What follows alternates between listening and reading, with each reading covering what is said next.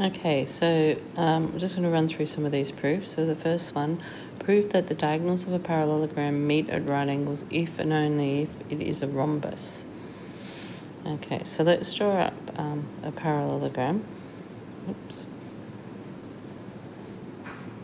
Okay.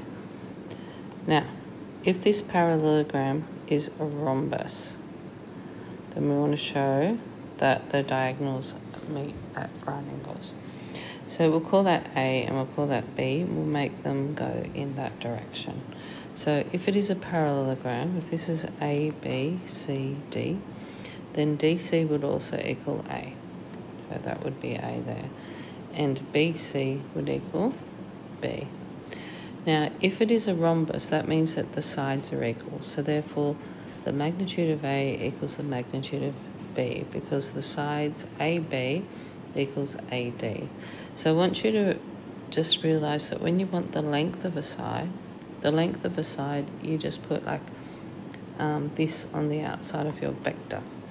If you just write AB, that just means the length of the AB, but that is the same as the magnitude of the vector AB, because it's the size of the length of that vector. Okay, so this side here equals this side here. And we're going to somehow use that in our proof. So let's look at the diagonals, because that's what we're talking about. We want to prove that the diagonals, so that would be AC, is perpendicular to the diagonal BD. So we're going to do it as the dot product. My dot's a little high, so I'm just going to make it a little lower. Okay, so let's find what AC is. So if I can do that, then that BD and AC meet at 90. That's what we're trying to prove. Okay, so AC. Now, if we've got this arrow here, we've got AC, that's an A, that arrow's going that way, that one's going that way. If we use the tracing method, then that would be along there and along there. So we're going from AC, so that's that direction. So we're going tail to head. So it's going to be A plus B. Okay, if you look at the other one, which is BD, so let's look at BD. So I'm just going to do the tracing method on BD. So B is there, that'll be minus A plus B. So it ends up being B minus A. So if I look at the dot product of this, if we want to prove that it's right angle, then we want to prove that the dot product will equal 0. So let's go AC dot BD. So that's going to be A plus B dot B minus A. So when I expand that, I'm just going to make that the difference of two squares. So I'm going to put it the right way around, because then it's easier to expand. The two middle terms will cancel out. So you've got B dot B minus A dot A, because the B dot A and the minus B dot A, they'll cancel out. Now B dot B is the same as B magnitude of B squared, and A dot A is the same as the magnitude of A squared. But this will equal 0, since the magnitude of B equals the magnitude of A, because they are equal sides of a rhombus. Okay, and that proves it. So if they're equal sides of a rhombus, the dot product will be 0. If the dot product will be 0, then that there is a right angle. Okay, so proof 2, prove that the midpoints of the sides of a quadrilateral join to form a parallelogram. So you just get any quadrilateral, we'll call it A, B, C, D. And now if we get the midpoints of those, that's equal to that, that's equal to that, we'll make that 3. And this one here, I'll put a 4 there, so it's 4. So if I join this up, these sides up, what it's saying is that that is a parallelogram. So I'll just give these some letters, E, F, G, H. So what we're trying to prove, or required to prove, that's what RTP is that E, F, G, H is a parallelogram. Okay. All right, so just to note, to prove something's a parallelogram, all that's required is to prove that one pair of opposite sides are equal and parallel. That's the easiest way, because you can do that really easy with vectors, because you can just prove, for example, that say FG, vector FG is the same as vector EH. Because when you're doing that, that means that they are parallel and equal. So if you think about it, if I have two lines that are parallel and equal, and then I join up these here, that will be a parallelogram. So we're just going to use that here. Okay, so let's start. We'll do the proof just up here.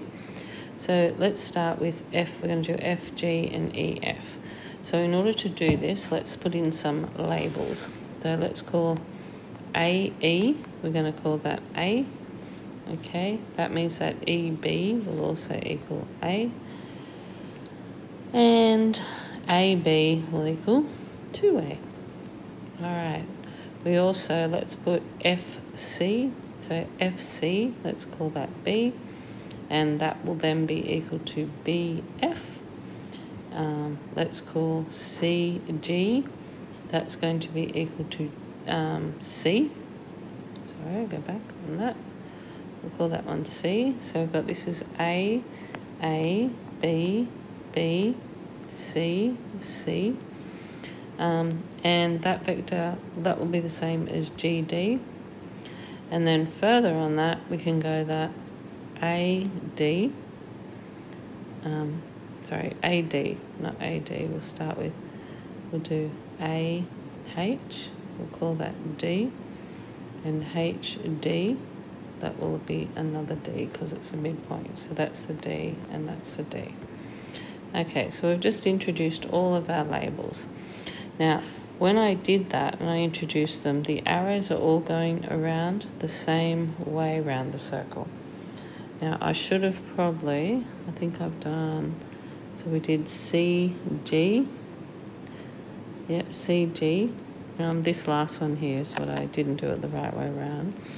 So that's DH is D, and HA will also be D.